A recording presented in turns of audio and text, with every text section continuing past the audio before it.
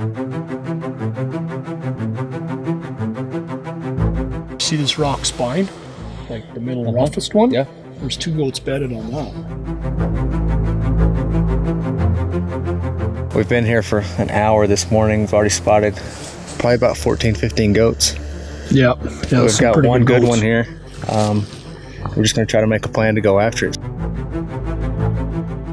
it's the second day of our goat hunt. The goat we had spotted yesterday, we managed to spot it again this morning. So we're fixing to make our first ascent up on top of the mountain. It looks like it's gonna be a pretty good climb. We've got about 4 miles of climbing and walking to get there. It's pretty steep terrain. The goat's on one of the slopes of a shell slope, and it looks pretty steep.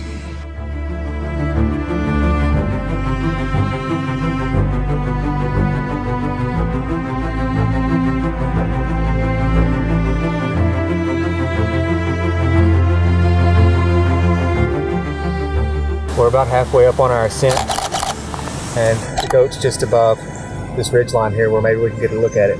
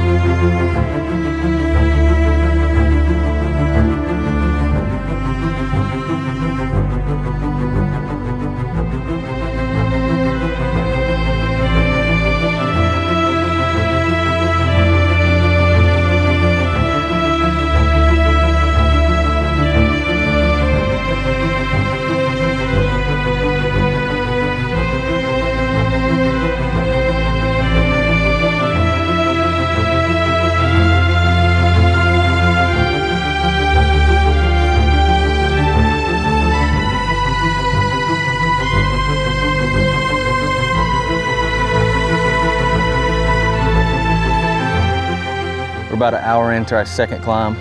We took the day off yesterday. The first climb was pretty tough.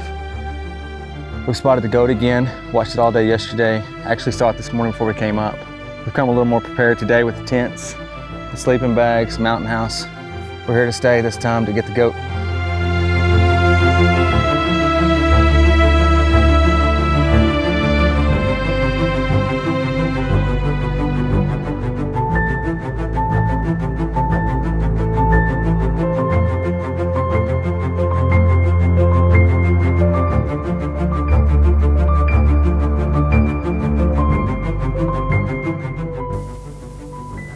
Ready?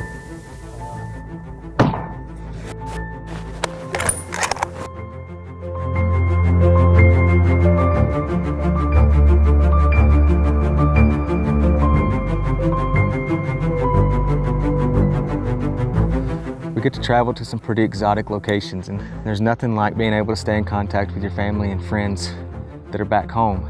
Hello? Hey. Hey. I got the goat. Oh, good for you. It was unreal. I just shot. I got him. Yeah, I got him. Are you coming home? Yeah, I'm coming home after I got to get off this mountain. All right, well, I love y'all so much. Thank y'all for letting me do this. Love you, Daddy.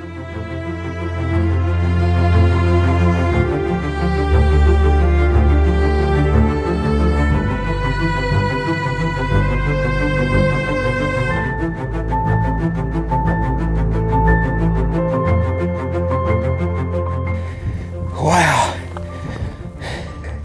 Look at that coat. Unreal. I just got to the top of the mountain. I couldn't have done this without a lot of willpower, an incredible guide. Special thanks to Nate, my family, for the sacrifices they make for me to do this. To Ryan Berard with Sawtooth Outfitters. Unbelievable trophy, unbelievable experience. It's hard to match something like this.